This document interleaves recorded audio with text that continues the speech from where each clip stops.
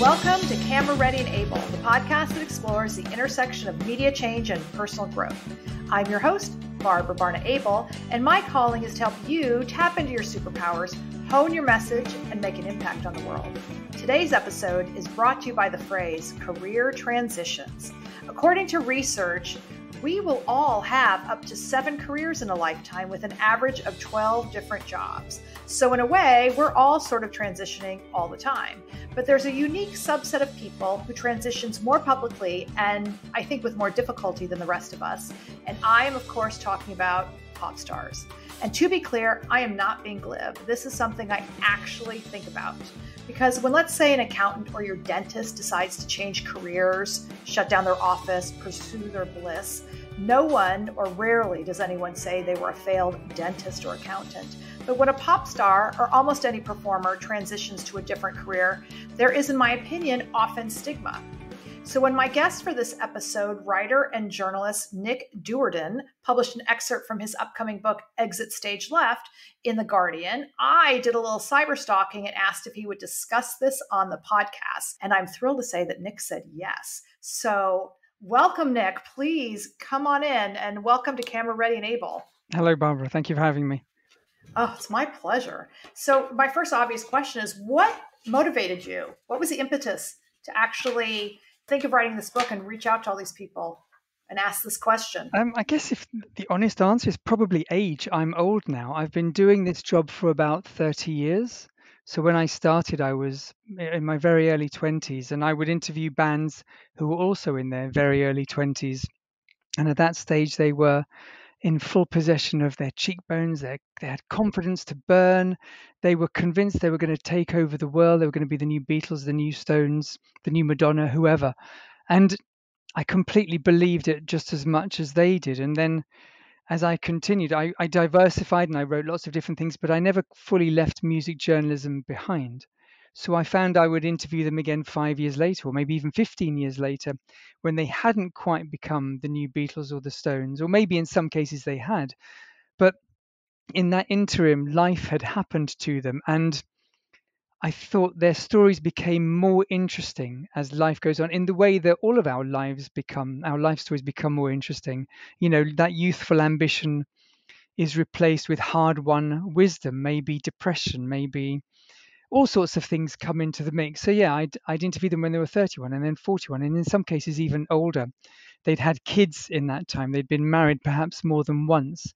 Maybe they'd had some addictions. Maybe they'd experienced bankruptcy, or the zeitgeist had gone left while they had gone right, and they were no longer as famous or as successful anymore. And sometimes they were pleased or relieved by that, being able to kind of step off the merry-go-round. And in other cases, they were quite angry that their time had come and gone quicker than they had perhaps liked. And I found that when I did get to go back to re-interview them, it was just fascinating. And I kept on thinking, there's more to write here. And also, as someone who writes books as well as journalism, it's very difficult to persuade a magazine or a newspaper editor to interview a band on their 7th or their 10th album, because their story has been told. You know, the music business thrives on novelty and youth and vigor. If a band is lucky enough, in inverted commas, to be on their 5th or their 8th or 9th album, their story has been told. They're simply releasing another good album. There's nothing to say. And of course, there is a lot to say, but perhaps you don't get to say that in a weekend supplement in the New York Times or in the Guardian. You say it in a book. So just as we were going into lockdown, I started reaching out to stars from all different genres, of all different ages, so from the late 60s to, I suppose, the early 2000s, to ask if they may want to talk to me about what it's like to still be a musician in some form or respect, and to manage to eke out a career in a business that I suppose prizes novelty over experience. And fortunately for me, quite a few people said yes. Wow. There's so much in that awesome explanation, because yes, and we talked about this before we started recording, because I too started my career in the music business. I worked in college radio and I was an intern at Virgin Records in the UK. Okay. Oh, wow. Right. Oh yeah, in Vernon Yard in the heyday of Culture Club and Human League, and I was there for the 10th anniversary of Tubular Bells. Okay. And then I also interned at A&M Records in Los Angeles. I bring all this up because everything was on vinyl. I'm old enough to remember, like, when CDs were new, let alone the transition to digital. And I don't mean to get off on a different tangent, but it's like, to your point, there's a very big difference between being a musician and making music and being a pop star or running the career Mm. of having that. And so we're going to get into that in a second, because I think that shows up a lot in your article, and I can't wait to read your book, which I haven't had a chance to get my hands on yet. But some things that you said that are so interesting in the article, the descriptors you used. One was the curious afterlife of pop stars, which I just love. And I do feel like that could be a TV show. You referred to this as the awkward next chapter, which I love. And then this was so good. You kind of touched on this, when anonymity replaces infamy, and how do we deal with this? And that you found so many of your interview subjects still tenacious, driven, and inspirational. But what I love the most was this, and this is what stood out. They dared to dream. And so when you were talking to them when they're young, they were people who dared to dream. And that's a really big deal that gets lost in all of this.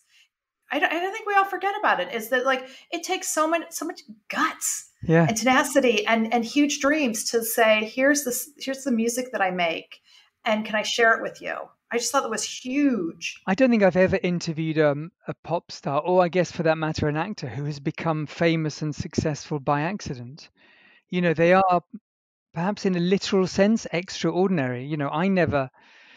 I never had such grand dreams, and I don't think I went to school or to college with people who had those enormous dreams. I remember the first time I interviewed a pop star, perhaps I was 18, 19, and I was incredibly excited and terrified, and I kind of came away bewildered.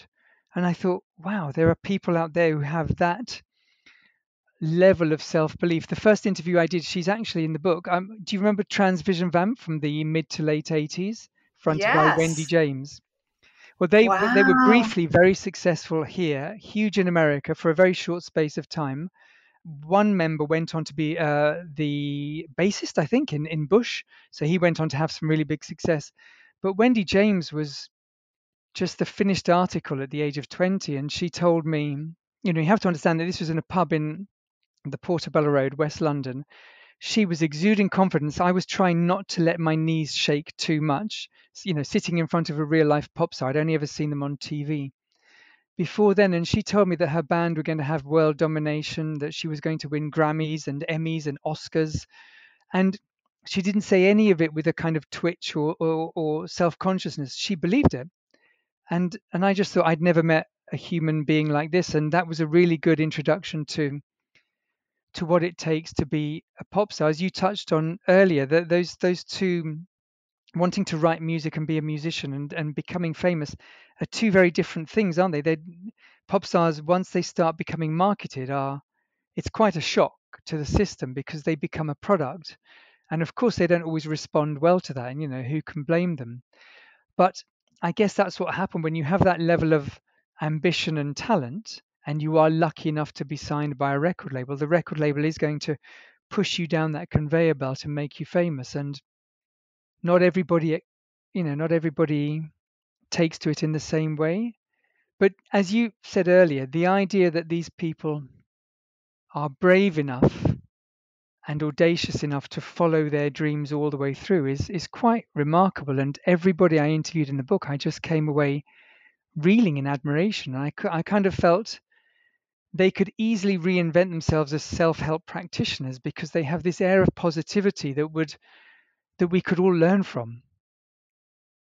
Oh, wait, I want to hear more about this. So who really surprised you with this? In a way, if I'm honest, all of them, because life had happened to all of them. So I think the youngest person, I could be wrong here, I'm looking at the track listing of the book now, but maybe the youngest person is in their late 30s or early 40s, and the oldest is in their 70s. And so some have maintained a level of superstardom, others stardom, and others really did only have 15 minutes, or in some cases, one-hit wonders. But they may not be playing Madison Square Garden or Wembley Stadium, and they're playing the local pub, or they're playing a nostalgia circuit, and it brings them enormous pleasure. So they kind of keep going. And even those people who had to take day jobs because they didn't make enough money from music alone. A lot of them still play music at the weekends. They can't kind of walk away. I think I say in the book that if you try to leave music, it calls you back. And another unique thing in this art form is that your songs work on your behalf forever. So you may only have conjured up that magic once in 1978 or in 1985 when inspiration struck, you wrote a brilliant song and you never managed to write a song as good as that. But the song is still there and the song is being rediscovered by the next generation.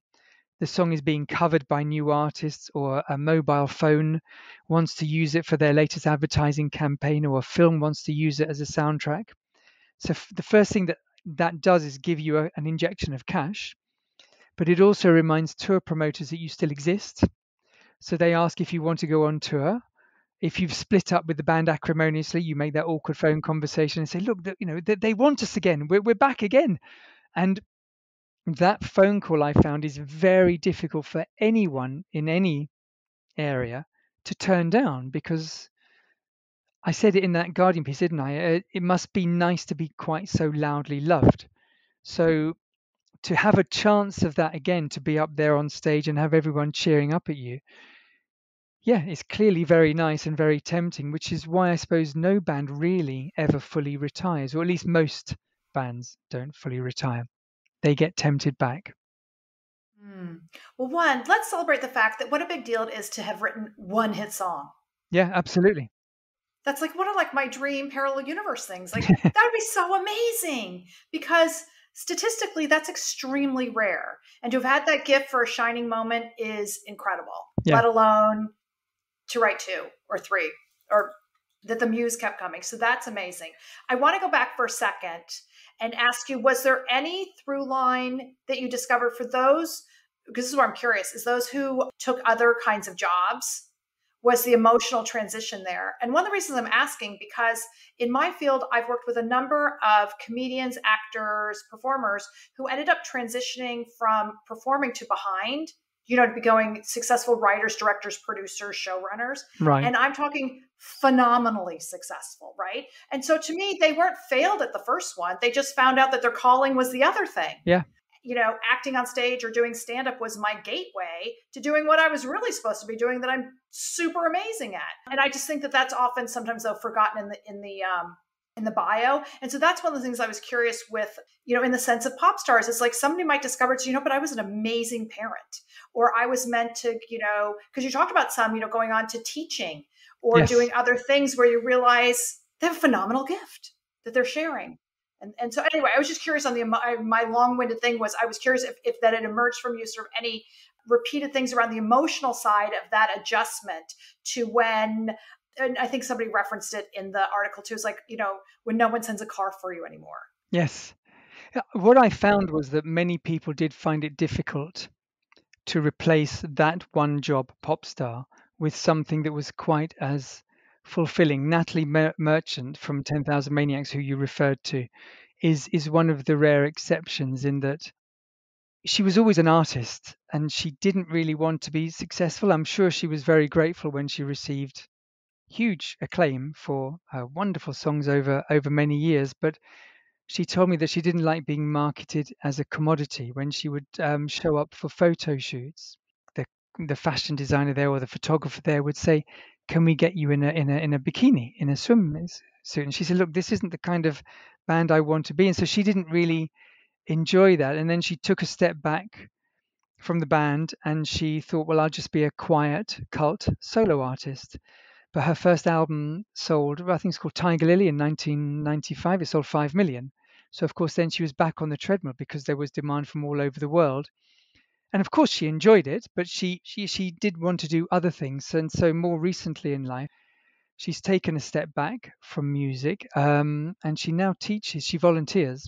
She teaches arts and crafts to underprivileged children across New York State. And she, just hearing in her voice lit up when she talked about it. She clearly found it incredibly worthwhile work, and she loved it. Somebody else I interviewed in the book, and I thought this was quite interesting and typical of perhaps many of the other interviews, is that When the Boomtown Rats kind of founded in the early 1980s, Bob Geldof was furious. He was 30 years old. They'd been famous and successful for 10 years, which perhaps is a long time in pop years.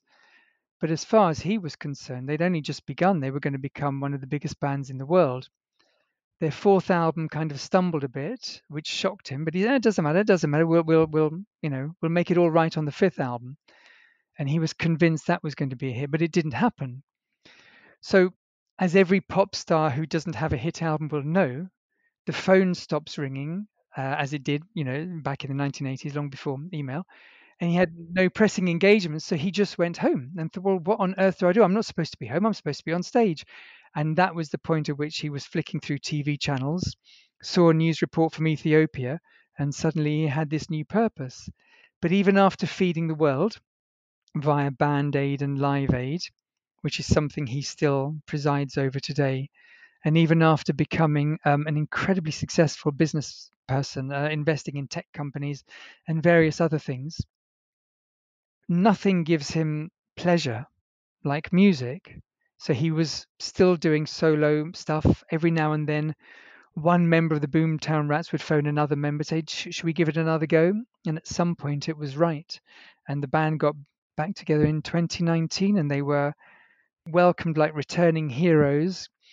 And I think he was 66, 67 by this stage, and he'd never looked more alive than when he went back on stage. So even though he'd had a very fulfilling post music career, there was something about music that was the most important thing of all. And many people that I interviewed did have gone on to do other things, whether in the industry, as you said, whether as producers or songwriters, or maybe working, in the back room, if you like. They want to return because, as we said before, not very much else compares.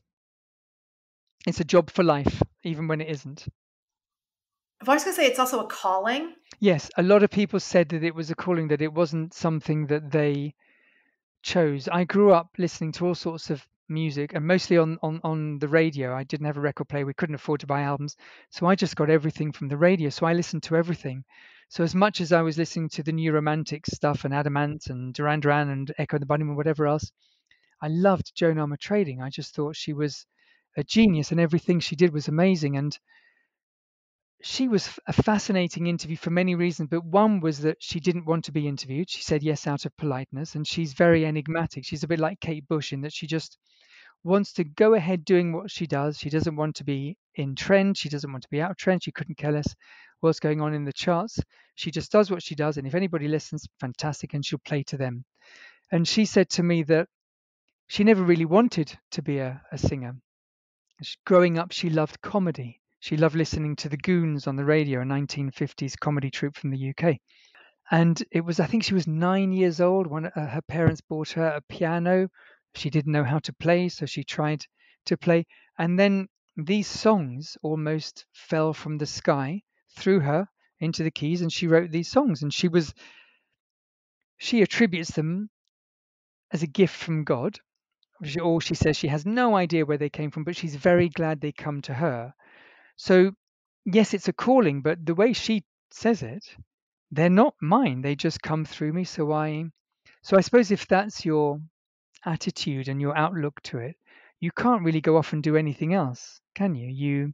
You have to do it because you're capable of doing it.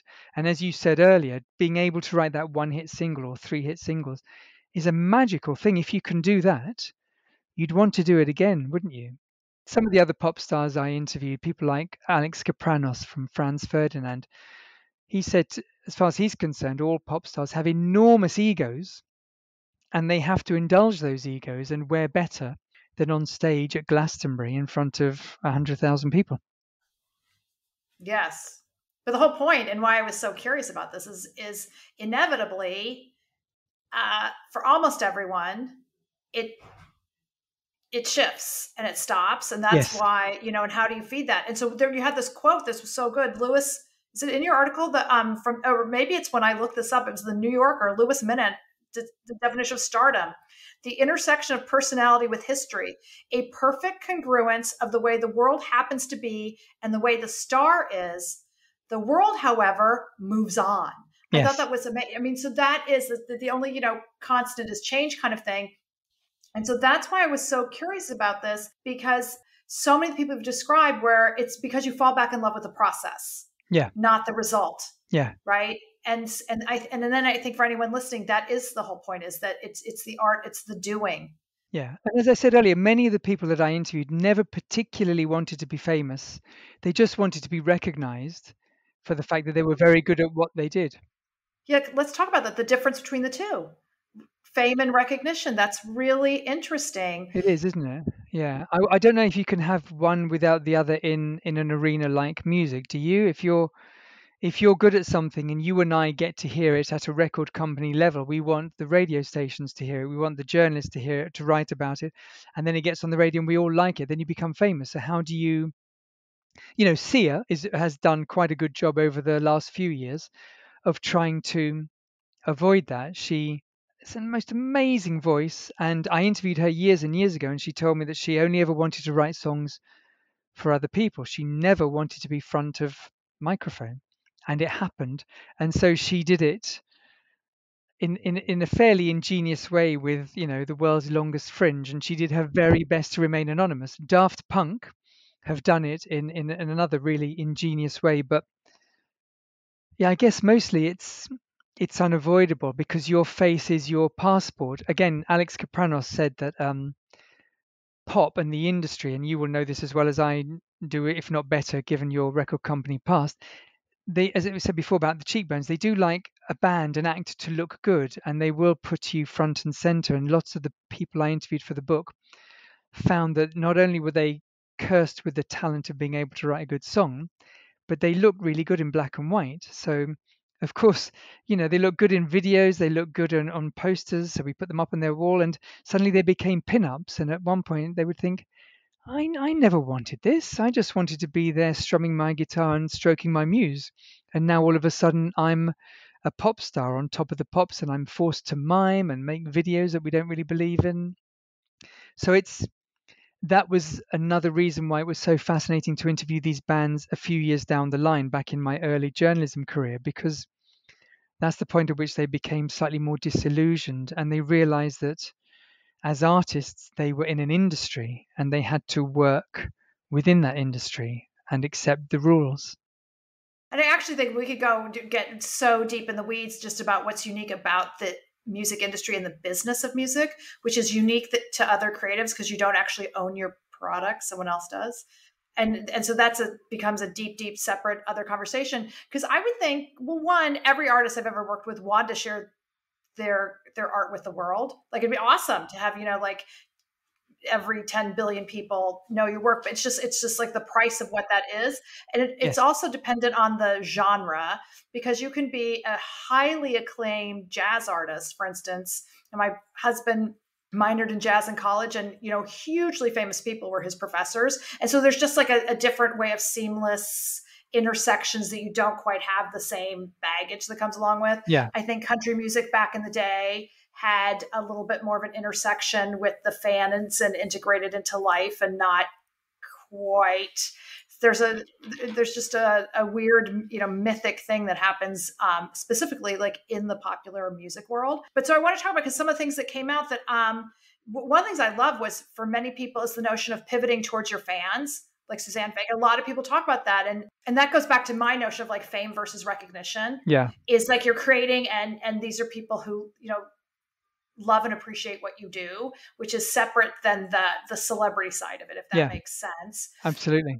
And then I also started to think about this, and I was prepping for this today, is again, different genres, but there's also, I think about somebody like Jay-Z or Tyler, the Creator, and a number of other since then artists coming up who really see this as, an ecosystem, right? So I create my music and I love that, but I have multiple businesses, and it's a very empowering approach, which is incredible, and also very different than the sort of anti-business approach of music when I was growing up. Yeah. But I was curious to you, if you emerged, just who you thought has transitioned really well. You're like, oh, that's a good blueprint for how to, be a happy musician, former pop star. There were many. I don't think anyone would admit to really missing the fame, the craziness of fame. So yes, absolutely. They may be a little, they may come back down to earth with a bump when they arrive at JFK and there's no car to pick them up anymore because they're not a VIP, so they have to take a taxi in the same way that I would.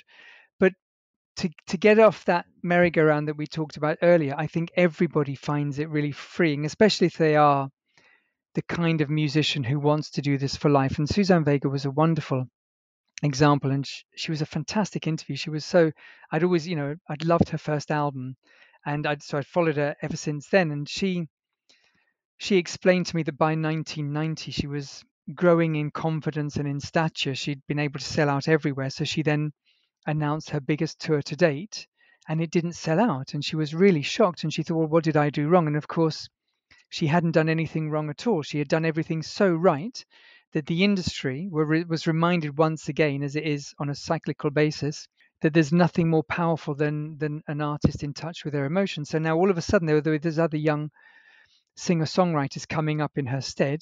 And so we, the audience, were going to see them instead because we'd seen Suzanne Vega 3 years before. And this is one of those industries, quite an unusual one, like we were saying earlier, where you build up this core fan base that in very often will sustain you forever. So it may not be as big as it was in the early days, but it's still comparatively huge. And there will be people who will buy everything you do.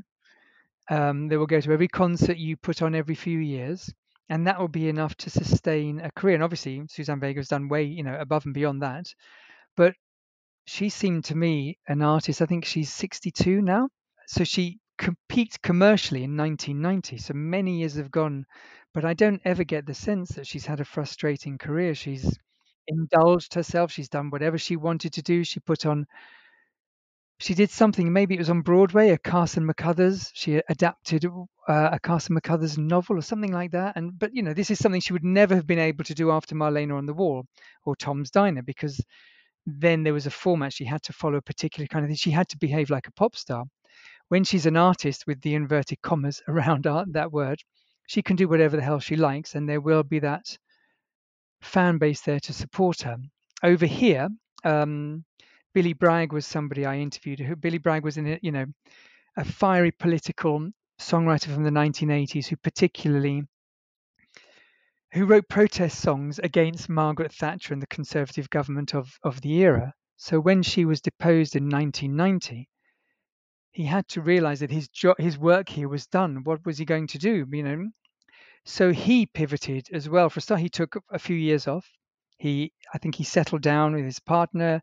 They had a child, and so he just stayed at home. And then he kind of thought, well, do I do more of the same, or can I pivot? And I was going to say fate played a part, but of course fate never really plays a part. When you're successful, people get to hear about you. So Woody Guthrie's daughter heard about him. I think she'd seen him sing with REM, or maybe she'd heard his 1980s albums. And after discovering a whole load of lyrics from her late father's estate, she asked if he would like to put them to music. And eventually he did with Wilco, and Wilco introduced him to a brand new audience, an American audience, which allowed him to delve into his love of Americana. And so he has had two completely different careers in a way. He writes books now. He writes opinion pieces for The Guardian every now and then, which upsets some people, but reminds people that Billy Bragg is still out there. He still regularly goes on picket lines and protests things because that's what Billy Bragg does. And when I interviewed him, he occasionally would talk about himself in the third person because he knew that he was to a certain extent a brand. But he manages himself, or his wife manages him. And he's also unusual in that I think he owns all the rights to his songs. So even though he may not get very much money on Spotify because nobody does, he gets more than other people because he's been a very wily and clever entrepreneur. And I think that's what happens when the pop years finish. You become an entrepreneur. So several of the other artists I interviewed, they will sell bits and pieces on their website. So Lloyd Cole, who was alongside the Smiths, Lloyd Cole and the Commotions were this erudite, really interesting band who wrote brilliant songs.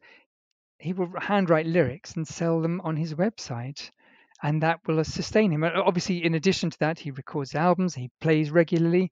Every now and then he'll get back together with some members of the Commotions and play the old hits again, but otherwise he's very forward thinking, and he's able to take it forward because, yes, they've developed a business nous by necessity. And that's what I meant earlier when I said there is kind of so much to admire here, because at no stage are they failures. They've gone through peaks and troughs, and also they are extraordinarily successful because they've done something I could never dream of doing. They've to touch that many people, and now they're on a second part of the stage of their career, third and fourth, and they are still creating and they're still creative. Oh, that was so beautifully said, Nick. And one of the definitions of success, honestly, is asking yourself, how much time do I spend during the day doing what I want to do versus having to do what I don't want to do? Yeah. And to your point, they're all successful. And then, so just to bring it back, is what I'm really taking away from all this is passion, process, and staying focused in that, because then that's when it becomes universal, is that we will all have transitions. Yeah, they have a laser focus. Yes, very much. Yeah. Yes. And we will come up and down. So now I want to pivot myself a little bit to your own process, because so in doing my research and discovering you, thanks to your article in The Guardian, I was really interested in all the topics you write about and any through lines for you, because one, it was really beautiful, was The Smallest Things on the Enduring Power of Family, a book about your grandparents. Dishing the Dirt, I was fascinated. The Hidden Lives of House Cleaners, again, shining a spotlight on people and something that we don't normally observe or look at.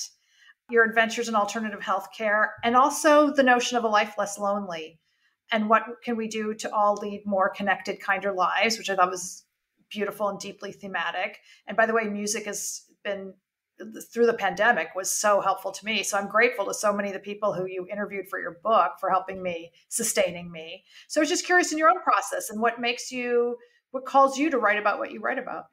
I suppose as a journalist, I love telling people stories. And because I spent so much of my time interviewing pop stars whose lives are very well documented, I started to want to tell people whose lives aren't particularly documented. So that the book that you mentioned earlier, the Dishing the Dirt, was, I spent a year talking to house cleaners in London, because I remember seeing a Stephen Frears film from I think it was the late 90s or the early noughties, Dirty Pretty Things, and it was about people who come to London, undocumented immigrants, and they work either as cleaners or as minicab drivers, or in the basement of posh hotels where they clean and they cook, and they're never seen by anybody else. And I remembered I used to travel a lot for work, so I used to take lots of early morning buses to the airport to fly to America. And I remember the very first time I took a bus, I think, well, it's 4 a.m, at least it will be empty. I'll have the bus to myself.